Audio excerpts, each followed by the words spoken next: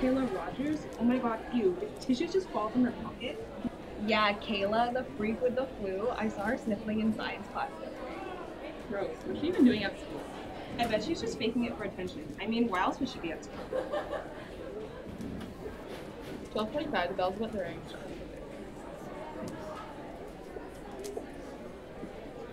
Cassidy, you coming? Actually, I'm missing third period because I have an appointment with my psychiatrist. Oh yeah, has your anxiety getting better? Yeah, the medication's actually been helping a lot.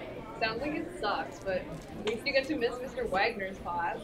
Yeah, and at least I don't have some dumb made-up illness like the flu. Well, see you guys later. Bye! What if the stigma was reversed? What if, in our world today, people were more reluctant to talk about physical illnesses rather than mental illnesses?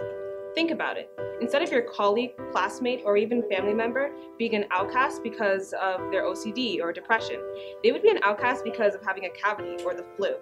I hope this sounds as ridiculous to you as it does to me, because that's exactly the way it should be. Break the stigma.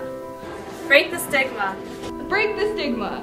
Break the stigma. Break the stigma. Break the stigma.